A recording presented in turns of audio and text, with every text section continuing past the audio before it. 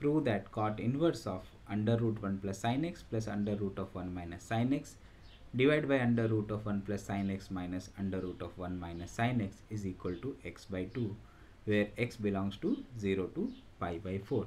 X belonging to 0 to pi by 4. Realize that x by 2 belongs to 0 to pi by 8, and in this domain cos x by 2 is greater than sin x by 2. We know that sin x can be written as 2 sin x by 2 and cos x by 2, and 1 can be written as sin square x by 2 plus cos square x by 2.